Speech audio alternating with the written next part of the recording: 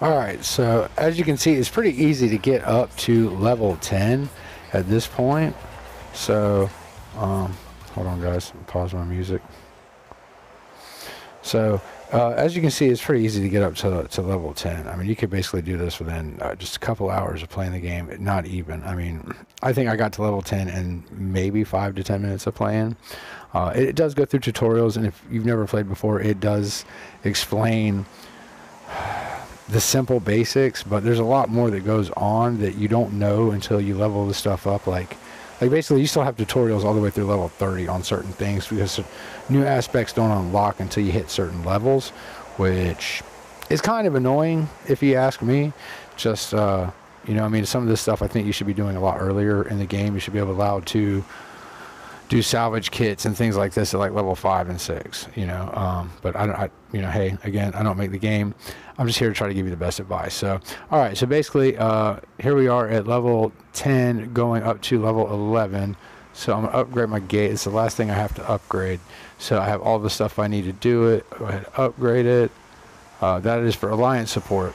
So basically, if you come up over here in the Alliance, since I'm the one that asked for the support, obviously I can't support myself, but in your territory you'll have that same symbol, and when you click it, it will support anybody else with similar support requests. You know, it says 6 hours, 28 minutes. Obviously, you know about speeding stuff up. These are construction speed up. Those are general speed ups. They basically can speed up just about anything that could be sped up, other than attacking ships and things like that. So speed this up. Looking rough, guys. I have to spend some gold. All right. So boom. All right, now we're up to level 10. Boom. Be sure to collect your resources from the Gibbs for sure. Good old Gibbs. Everybody loves the Gibbs. All right, so then you go to upgrade your fort. So we had everything that we needed. So now that 6 days, that's the P shield. And I want everyone to know this. Like, you go to your territory buff and you have P shield. So if you have enough gold, you can buy 7 days of shielding for 6,000 or 3 days for 3,000. A lot of this game is realistically try not to lose what you've already got as far as like what you've gathered as resources. Not staying shielded, obviously you're open for attack and you're going to lose resources and materials needed to level up, and it's quite frustrating sometimes. You know, life gets in the way, sometimes you forget this, that, the other gets in the way.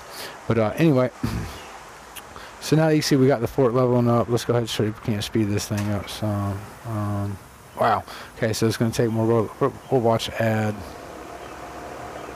Can't watch an ad. That's always seems to be the case, though. Alright, so I used all my gold. Oh, hey, look, there's some more. Look, I found some stuff. Let's see, combine. So these are the peace treaties. You can forge these at level 15 at your pirate hall. I'm not there yet, so obviously can't quite craft them yet. But it'll tell you certain aspects early.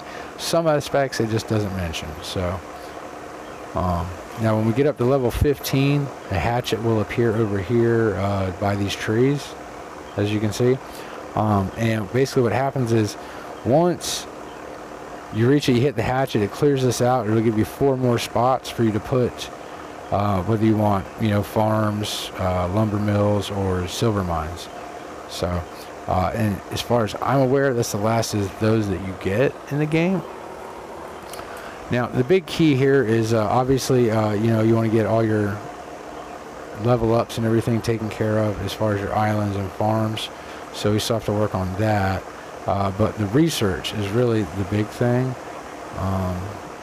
So in research, as soon as you upgrade your fort, so when this is finished, I'm going to come to research and I'm going to upgrade the building itself first. Okay, obviously I can't do it yet, fort's not there, but once I get it leveled up, I'm going to come into research, and then I'm going to come over to resources. This is going to be one of the first things that you're going to want to try to max out. Okay, once you get that done and maxed out up to the level that it allows you to,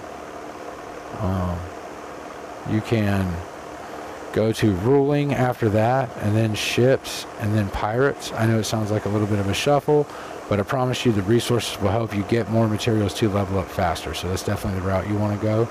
Now the ruling, this kind of decreases the cost of certain things, like for the siesta, it increases captain stamina recovery speed.